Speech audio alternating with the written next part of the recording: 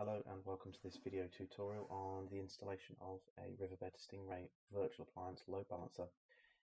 In this video I'm going to be installing from an OVA template into VMware Workstation 9 the developer edition of the Stingray Traffic Manager. It's a very simple setup. I'm just going to open up the OVA which I've downloaded direct from Riverbed and I'll provide a link for. It's very simple. A name for the virtual machine, as I'm sure you know, and storage path, and that starts the import process off. Licensing agreement is going to have to be accepted, so if you just have a quick read of that, you can review the license before proceeding, but if you click accept, and you can begin the import. The import takes about 2 minutes on my machine, but to try and not bore you too much, I'm going to whiz through that and go to the end.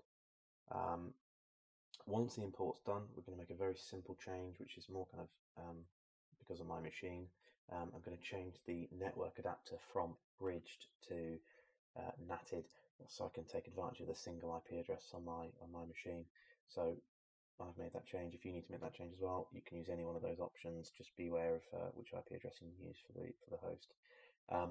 Get a power on the virtual machine now.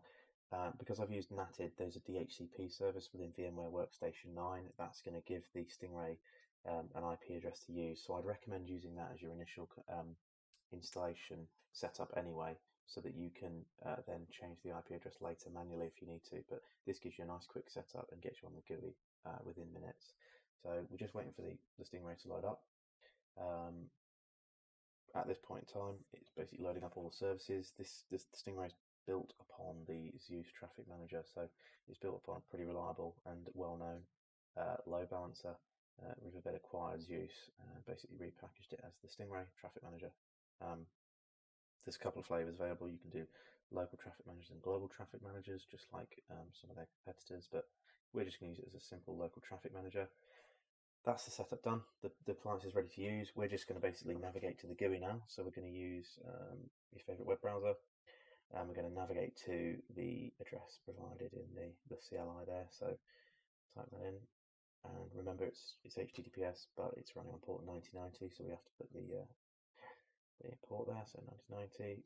There we are. Click proceed as we don't trust the certificate, and here we hit the 8-step configuration wizard. So it's very simple. We're just going to run through it very quickly. Accept the license agreement again. Again, you can read it online. There's a link for it. I'm going to set a nice simple host name of Stingray. You can use the fully qualified if you need to, so I'm just going to use Stingray for now. I don't have a domain for it to use.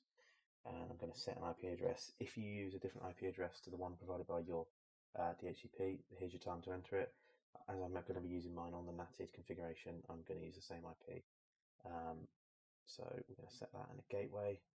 Name servers we're not using. If you're going to use DNS lookups, then by all means put your DNS servers in now in the search domain.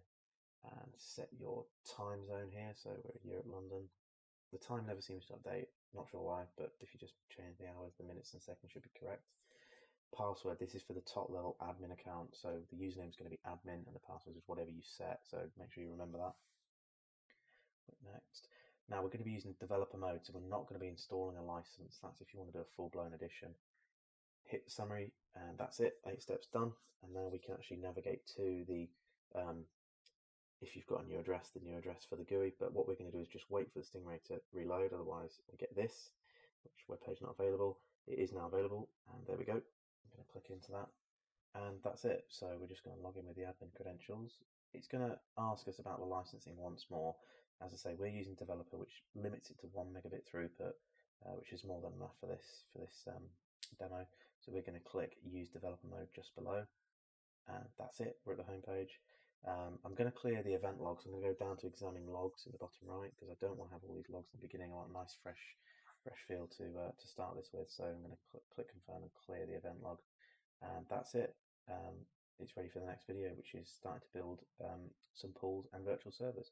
Thanks for watching, and I look forward to showing you through the addition of web servers.